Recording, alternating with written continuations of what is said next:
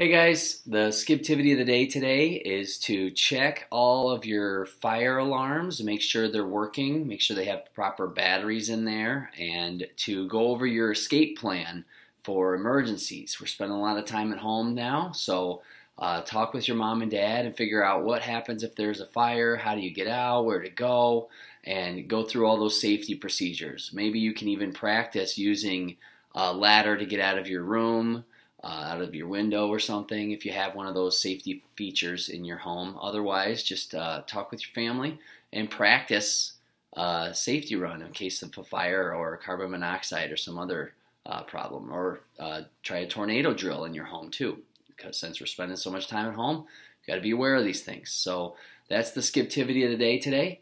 Hope you stayed active this week, and we'll see you next time.